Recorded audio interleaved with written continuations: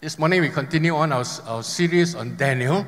We've been going through the book of Daniel. I trust that you've been enjoying it, that, what the Lord has to say to us through an ancient book, but yet He has so much to say to us today.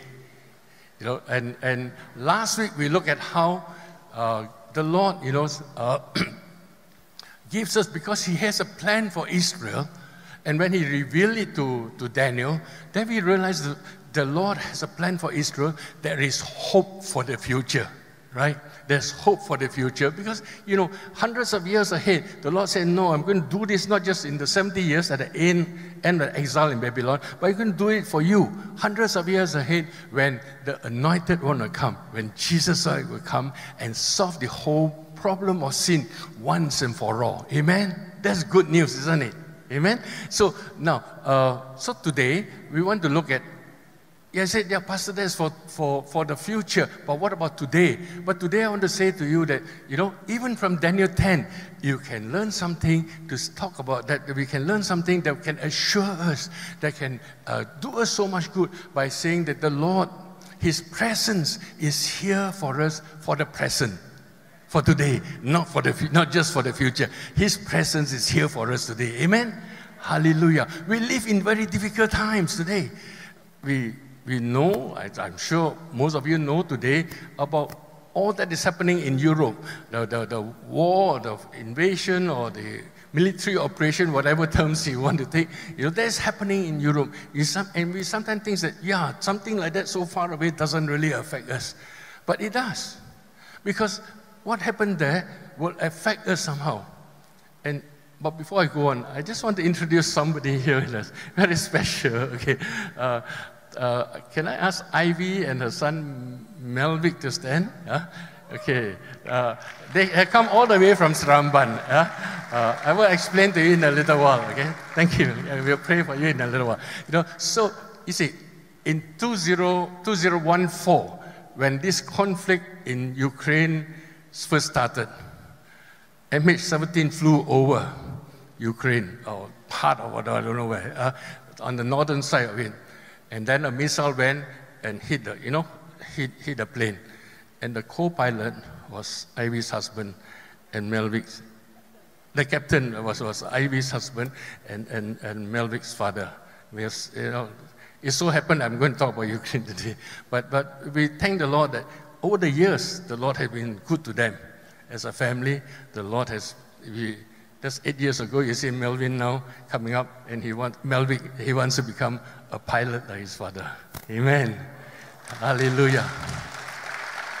And so because of conflicts in the world, we are all affected one way or the other. Okay? Sometimes in ways that we don't foresee, in ways we don't think about. And in this conflict that's happening in Europe, so all the actions, military action, and then the economic sanctions on Russia and so on, will affect all of us. Oil prices have gone to record highs. We have been, in Malaysia, we've been shielded because the government gives a subsidy for our RON 95. It kept it at 205. But it won't last forever at that, okay? In fact, they're talking about if we continue to keep the petrol price RON 95 at 2.05 ringgit, it will not last, because that will mean a subsidy of 20-something billion ringgit a year for the country, so they cannot afford it. Okay, so it's going to affect us in different ways. And Ukraine and Russia are some of the biggest producers of wheat, sunflower oil, and everything like that. So food prices will go up. And also, if there are sanctions carry on like this, shipping will be affected. And so fertilizers, Russia is also one of the biggest fertilizer producers. I go to Russia quite often in the past, Russia, Ukraine in the past. And so, it's going to be affected. And then fertilizer prices going up, that means food prices will go up. Or people cannot afford to put fertilizers, then less crop food prices will also go up. So it will affect us all. And then if you think about it, what then for the present? How then will the Lord be real to us? Amen? So as we think about this, that His presence for the present for us. how can the Lord be real for us today? We want to look at the book of Daniel, okay? But before that, just a very quick summary in case some of you are a little bit lost where I am now. We have been going through the book of Daniel, and we look at some of the dreams and visions of the kings. We also look at some of the dreams and visions of Daniel. Some of the visions of the kings are this, King Nebuchadnezzar dreamt of this big statue, and of gold, head of gold, silver, and bronze, and all that. But in the end, a rock from heaven came and knocked it all down. Then Nebuchadnezzar dreamt of a tree. There was going to be a big tree where all the birds and everything else gathered. But then the instruction came down from heaven, cut down the tree, and Nebuchadnezzar was reduced to be an animal. And then, of course, Daniel 5, his grandson, was celebrating with all the gold goblets from the temple of Israel, the Lord in Israel, so which they captured. And then there came a writing on the wall saying, "Your time is up. Your time is up." Amen? You remember all this? So the first part of it is all about dreams and vision of kings, okay? And then we also look at the dreams and vision of Daniel, and the four great beasts, the ram and the goat. I won't go into all the details. And last week we looked at the 77s, how there was a plan for Israel in 490 years' time, from the time that Daniel from the time that the order went out to rebuild Jerusalem. Okay? And then today we are going to look at Daniel chapter 10. But actually Daniel chapter 10, 11, 12 are all one vision. You following me so far? Are all one vision, and we'll look at it the next 2 weeks again. So, but basically what I want to say is, in Daniel chapter 1 to 6, which I said last week, was that it is in Aramaic. And because it refers, all those are for the Gentiles. But in Daniel 7 to 12 is in Hebrew. They are actually prophecies for the people of Israel. Okay? So basically, those three visions on that side are for world empires, how they will rise and fall. And on this side is all about Israel in relation to the world empires. You following me so far? Okay, so there's a rough summary very quickly. But let's look at Daniel chapter 10. In the 3rd year of Cyrus king, let's read together, can we?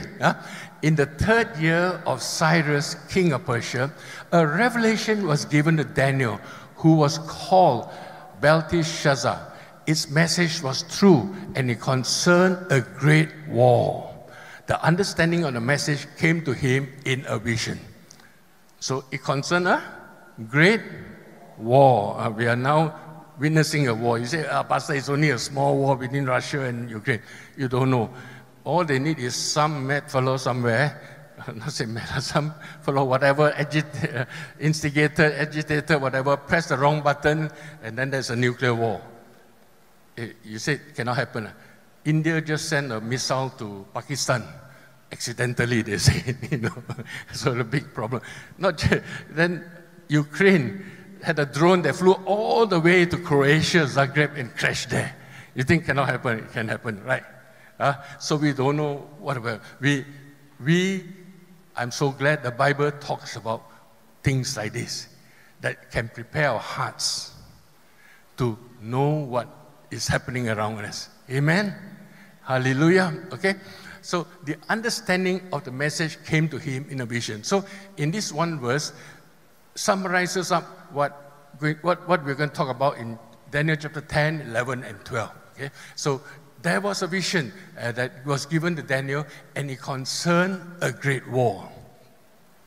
And then the other thing I want you to note is that in the 3rd year of Cyrus, remember Cyrus? If you have been reading your Bibles through Ezra, you remember, in the 1st year of Cyrus, he gave a proclamation out that all the Jews who want to go back to Jerusalem to rebuild the temple can go. Amen? So this vision that Daniel got came 2 years after this. Okay, so far? Okay, if you cannot remember this, never mind, but I thought some of you may want to know, okay? And so, let's read again. And at that time, I, Daniel, mourned for 3 weeks. I ate no choice food, no meat or wine touched my lips, and I used no lotions at all until the 3 weeks were over. Daniel mourned for 3 weeks. Why did he mourn? We are not told. But there was something heavy in his heart. Maybe he was thinking about the people who had just gone back to Jerusalem and wondering what happened to them. And maybe he was thinking, the Lord is doing such a great thing, allowing the king of Persia, the biggest empire at that time, to allow the Jews to go back to rebuild the temple. And only 40-something thousand of them went back out of the big number that was still in Babylon. So only a small 2% of the Jews went back to rebuild. So maybe it was something heavy in his heart. You know what I mean? So he mourned. He didn't fast, but he says he don't want to eat any choice food or the nice food. He just got to go for a plain diet. No wine touched his lips, and he had no lotions until the 3 weeks were over. So he didn't put any makeup, any fragrance or whatever it is. He just wanted to spend time. Just say, Lord, what is happening? And carrying that heavy burden on his heart. Some of us are carrying heavy burdens and the Lord knows about it. So what happened? Okay, never mind. So if you remember the feast, the feast also begins on the first month. Okay. I think there's something missing. Okay, but then Daniel, because he abstained from choice food and meat for 21 days, which means that during that time he didn't even celebrate the Passover, because the Passover you need to. We celebrated the Passover our way. We took bread and wine, but there during the first Passover they had to slaughter a lamb. He didn't take any meat, so he didn't even celebrate the Passover. Okay, he came back. Okay, on the 24th day of the first month, as I was standing on the bank of the great river the Tigris. So he was standing there, and then this vision came to him. Okay, what happened? Verse 5 says, I looked up, and there before me was a man dressed in linen, with a belt of fine gold from Upas around his waist. His body was like topaz, his face like lightning, his eyes were like flaming torches, his arms and legs like the gleam of burnished bronze, and his voice like the sound of a multitude. So he said, this was a man, but he looked very different. He had a long linen gown. His body was like topaz. You know what is topaz? Topaz is one of the gems. Some of the ladies nodding, the men don't know anything. Okay? But it is actually one of the hardest gems around, next to diamond and one or two others. But it's one of the harder gems around. So he had a really solid body, and his face was like lightning, bright and shining. His eyes were like flaming torches, his arms and like with burnished bronze. I dare not show you my arms, okay? Not like burnished bronze, okay? But his arms and legs were like burnished bronze, and his voice like the sound of a multitude, a loud voice. When you read something like this, can you remember where else you read something like this? Where else would I read it? You remember John the Apostle, when he was at the island of Patmos, the Lord revealed himself to him. So in Daniel, we read this, and then in Revelation chapter 1, we read about how John also saw a similar figure. Let's read it, Revelation 1, verse 13. And among the lampstands was someone like a son of man, dressed in a robe reaching down to his feet, and with a golden sash around his chest. The hair on his head was white like wool, as white as snow, and his eyes were like blazing fire. His feet like bronze glowing in a furnace, and his voice was like the sound of rushing waters. You see the similarity there? So when you put it together, the common description of man, that they had a long linen robe, and there was a golden sash, a belt around him, and then the eyes were flames of fire, and the legs feet and legs and arms were like glowing bronze. Okay, and the face like lightning. This one only Daniel saw, and and the other side hair, the white was what John saw. Okay, and the voice like a sound of multitudes, a voice of mighty waters. When you look at it, then you say, but the scripture tells very clearly that Jesus was with John. John saw Jesus, and therefore, Daniel, when Daniel was at his lowest point, when he was mourning for 3 weeks for his people, or whatever that was weighing down on him, the Lord was present for him. Okay? And this is what we call Christophany. Christophany is simply this, the pre-incarnate appearance of Jesus. Say, Pastor, got such thing? Of course. Remember when we did, even in the book of Daniel, when his 3 friends were thrown into the furnace, and then they saw a 4th man there. Amen? They saw a 4th man there who prevented them from being burnt up in the fire. In fact, the protection was so good that when later on, when even the soldiers were all just at the side already burned up before they reached the bottom. Okay, so Christophany. So what we are witnessing here is a Christophany that's happening. If God is appearing before his time, then we call it a theophany. So before Jesus was born, there are different times when Jesus appeared to different people. Remember when Joshua was going to lead the people into the promised land, just at the bank of River Jordan, then a commander-in-chief, a man dressed like a commander-in-chief appeared before him. And that is Jesus Christ appearing before him to tell him to be strong and of good courage. Amen? Hallelujah. So, Revelation 1, John encountered the risen and ascended Jesus. In Daniel 10, Daniel encountered the pre-incarnate Jesus. But Jesus was present. The point I want to make is Jesus was present for Daniel in his sorrows. At a time when he don't know what to do, and he was just mourning and just wondering what is going to happen. Yeah, Lord, you have shown me all those, but now my people are not responding. Now I cannot do anything. Remember, Daniel by this time would have been nearly 90 years old. He wouldn't be able to do anything about it too. He probably couldn't travel all the way to Jerusalem to do anything. But Jesus came to him. Amen. Now, are you in some? Are you caught in some sorrow of your carrying a heavy burden on your back? Are you currently getting involved in something that you don't know what to do about? You don't know about your career. You don't know what to do about your business. You don't know what to do about your relationship. I want to say to you this morning that Jesus is there for you. Amen. Hallelujah. Jesus is there for us. Amen. Hallelujah. Jesus will be present for us, just as he was present for Daniel. Amen. Hallelujah. But let's quickly go on. Daniel was the only one who saw the vision. Those who were with me did not see it, but such terror overwhelmed them that they fled and hid themselves. This didn't happen just like this. When Paul was when Paul was going to Damascus to persecute the Christians there, from Jerusalem to persecute the Christians there, Jesus appeared, and all the people didn't see Jesus. Only Paul saw. Saul at that time, Saul, later known as Paul Saul. The others didn't see, they only heard. The same way here, they didn't see, but they all were so frightened, they all ran away. Amen?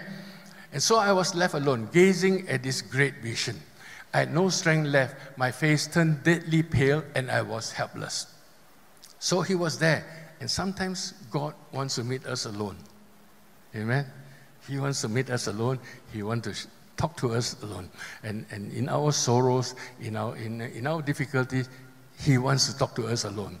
But he had no strength left, because it was such a glorious vision. When you see Jesus in all his glory, it's such a glorious vision. It draws everything out of you. So sometimes people say, oh, Pastor, I think I saw Jesus. I say, what do you do? Oh, like that, like that. I say, maybe not. You got to think carefully again. When if you really see the risen Jesus, if you see Jesus in all his glory, you will, whatever strength that is in you, whatever, you will be all just drawn out. Amen? Because it's so glorious for us. Then I heard him speaking, and as I listened to him, I fell into a deep sleep, my face to the ground. Now, don't sleep on me this morning, okay? Just because I heard Pastor speaking now, I fell asleep. Okay, no. Not like that, okay? But my point is this, that sometimes, when the Lord speaks to us, he puts us in a deep sleep. When the Lord wanted to cut the covenant with Abraham, he put him into a deep sleep. Why? So that he don't get distracted by anything around you. Amen? I tell you a secret again, One of the things that we do at night with my wife is that before we sleep, we just put on a sermon, and then we put on the sermon. Then my wife always say, you spend more time choosing the sermon than you listen to the sermon. You say, I count 1, 2, 3, 4, 5, 6, 7, 9, 10, you're already asleep already.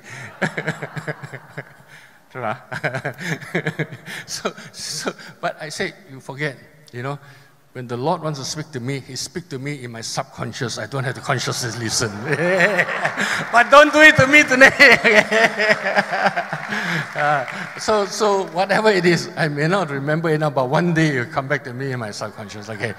Hallelujah. But anyway, that's what happened to Daniel. He was listening to the Lord speaking to him, and then he fell into a deep sleep. And then after that, the way I read it, the Lord left and then sent an angel, okay?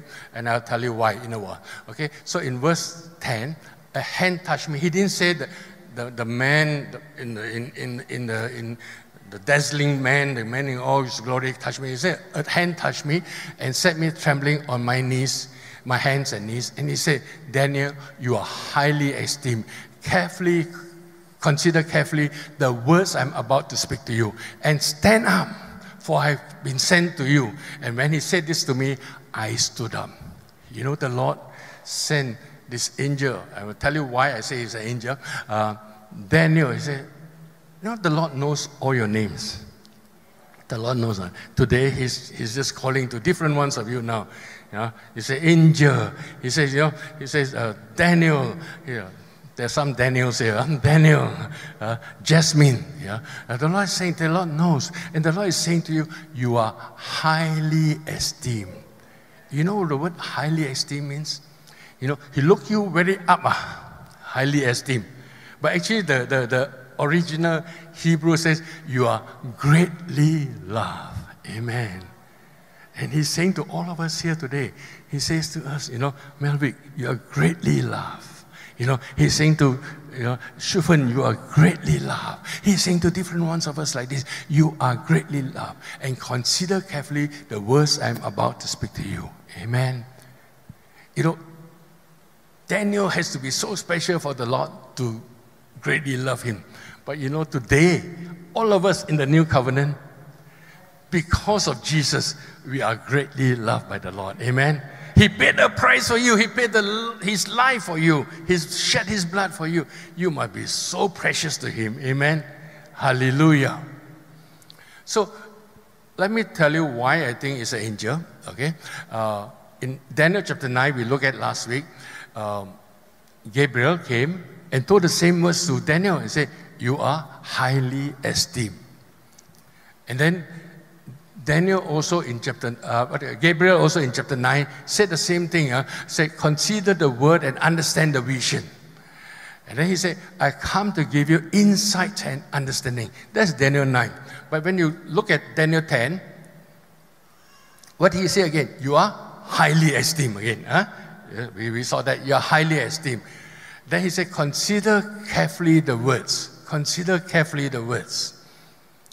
I've come to explain to you what will happen to your people in the future. So basically, the similar words are being used, and then in the sense, this is the angel sent by the Lord. Maybe we're not sure, but maybe it was also Gabriel that spoke this to Daniel in chapter 10. Amen? Okay, let's move on. Then he said, The angel continued to say, do not be afraid, Daniel. Since the first day you set your mind to gain understanding and to humble yourself before your Lord, your words were heard and I come in response to them. Okay, so before, just quickly just add this on. Since the first day, so every time we pray, the Lord hears. Okay, the very first day. Sometimes He doesn't answer you directly. In this case, there was a reason. In our case, I explained to you why sometimes is different, okay? But he goes on to say something very, very interesting, very astounding. And the prince of the Persian kingdom resisted me 21 days. Then Michael, one of the chief princes, came to help me because I was detained there with the king of Persia. So he's saying, what, prince of Persia kingdom, Michael, the chief prince, what is all this about? So he said, and now I have come to explain to you what will happen to your people in the future, for the vision concerns a time yet to come. So he said, I was stopped, delayed for a while in the answer to your prayer, but now I come to explain to you what will happen to your people in future. And this concerns something right in the future, okay? So this prophecy, the prophecy in chapter 10 and chapter 11 is about Israel, right? It's about Israel, and yet at the same time, there's something that we can learn from. But so behind the scenes, so what the angel had given to us now to understand, behind the scenes, there was this angel, Gabriel. He says he was detained for 21 days. By who? By a prince of Persia, by one of those fallen angels, by one of those cohorts of Satan, one of those magi of Satan, right? So he was fighting there. Why? Because he didn't want Gabriel to continue to influence the king of Persia, and he's so resisting it. And then later he didn't want Daniel, the angel, to go and tell Daniel what is going to happen. So he was resisting Daniel. But then we are told Michael came to assist, and therefore now then Daniel now the angel now can go to tell Daniel the vision. Okay, I know it's a little bit of what, but we are given a scene of what is happening. Sometimes we think what is happening around is what we see, but the scripture tells us there's something else happening. And actually what we see physically only parallels what is happening in the spiritual realm.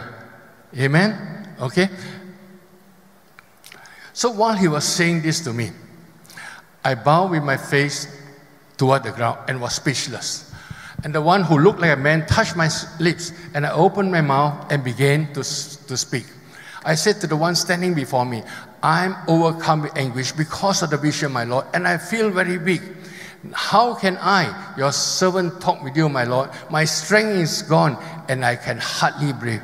You know, sometimes we can be so drained emotionally. Sometimes it's not just physical weakness. It's because mentally, emotionally, we are so drained. He said, I have no more strength. I cannot talk anymore. What is going to happen? But the good thing is that when we say like this, the Lord, you know, he said, I cannot speak. The Lord touched his lips, he speak. Then he said, my strength is gone. Then what happened? Then the one who looked like a man touched me and gave me strength.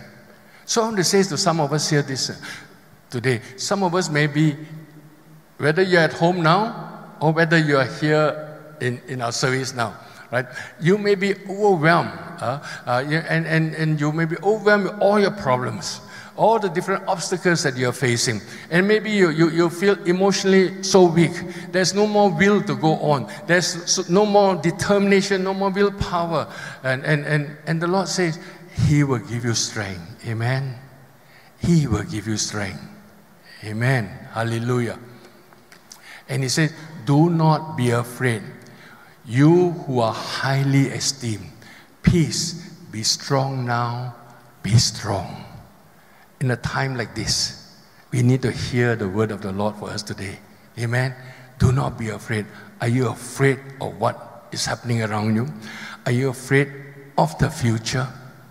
The Lord says to you, do not be afraid. He says, you are highly esteemed. You are greatly loved. Say to somebody beside you, you are greatly loved by the Lord. Amen.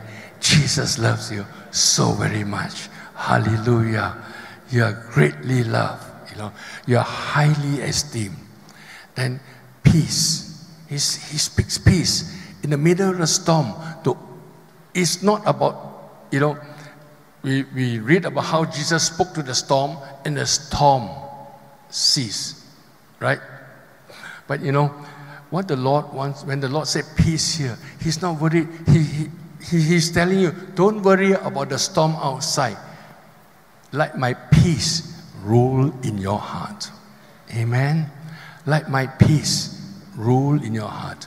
The storm can be outside, but if you have my peace in your heart, then it doesn't matter whether it's stormy outside or it's calm outside. Amen? Hallelujah. And then He said, be strong now. Be strong now. Don't say tomorrow I'll be stronger. No. Be strong now. Be strong. He said the same thing. The Lord said the same thing to Joshua. He said, be strong and of good courage. Be strong and of good courage. Be strong and of good courage. And He will strengthen you. Amen? Hallelujah. But let's quickly come to a close. So, do not be afraid. You are highly esteemed. Peace. Be strong now. Be strong. Amen? And so when He spoke to me, when the angel spoke to Daniel, he said, I was strengthened and said, speak, my Lord, since you have given me strength. Now I'm ready, Lord, to receive what you have to say to me. He's telling the angel, speak, so that I know, so that I'm ready now. You have given me strength. And so the angel said, so do you not know why I come to you? Soon I'll return to fight against the prince of Persia, and when I go, the prince of Greece. Next week we'll look at this again.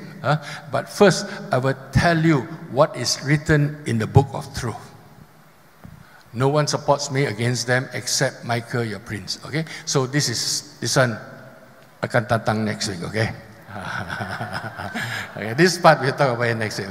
But very quickly. So behind the scenes, what is happening? He's saying, Gabriel is there. He said, I got to fight with the prince of Persia. I got to fight with the prince of Greece. And then Michael will come and help me, and we will support them out. Okay? Okay, basically that. But then you say, Pastor, wow, you mean there's a spiritual war going on now? Then how? How do I know whether we will get the answer to my prayer? What is happening now? Today is different. In Daniel's time, Jesus has not come. Jesus was not born. Jesus has not died for us on the cross. Jesus has not defeated the enemy. But today, Jesus has all authority over the spiritual powers when He demonstrated His victory over Satan on the cross by His resurrection. Amen. He has defeated Satan, He has defeated death, He has defeated sin, And so He is in full control of everything. Amen. And today, if we pray, and if there is a delay in the answer of the Lord to our prayers, it's not because our guardian angel is held up by some little minion devil. No, it's not that. It's just because the Lord thinks that it's not the time for us to hear yet. Okay? It's not the time for Him to answer our prayer. Sometimes we ask for funny things, or sometimes when the answer is there, we don't see because we see only with our physical eyes. Okay? But the Lord is in full control. Amen? He has defeated them. So there is no need for us to be afraid. In fact, that's what Jesus said to us. He said, in this world, you will have trouble. Sounds familiar, huh? In this world, who don't have trouble? We have trouble, right? We have trouble. And sometimes deep trouble. Sometimes very difficult trouble. Like Stephen's niece and grandnephew, Ivy and Melvin. To lose a husband, to lose a father like that, they were deep trouble. But he said, take heart. Take heart. I have overcome the world. Hallelujah! He said, I have overcome the world. Amen. So whatever we see around us, he says, I have overcome all these things happening, according to, don't be overwhelmed by it all. Why? Because surely I'm with you always to the very end of the age. He's here with us now. He's here with us always. even to the end of the age. Even though whatever wars may happen, even though whatever disruption there may be to our lives, even though the economic conditions may become even worse than now. We have gone through 2 very bad years, and now we're starting the new year, in a not better condition. We're going to be worse than the last 2 years. But we know that He's with us always. Amen. And when He's with us, all things will work out well for us.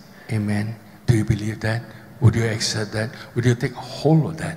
Amen. In this world, you will have trouble. But take heart, I've overcome the world. And surely, I'm with you always to the very end of the age. Let's all rise.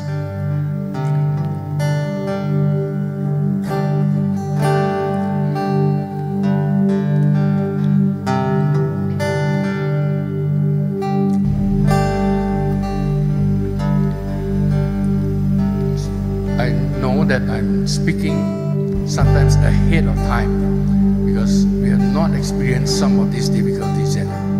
But I believe that this is a message the Lord has given for us as a church, that as we are aware of the difficulties ahead, of the obstacles and of the problems ahead of us, we can look back and know that last month, 1 week ago, 10 days ago, 6 months ago, my pastor spoke about this and said, in this world there will be many problems, there are many troubles, but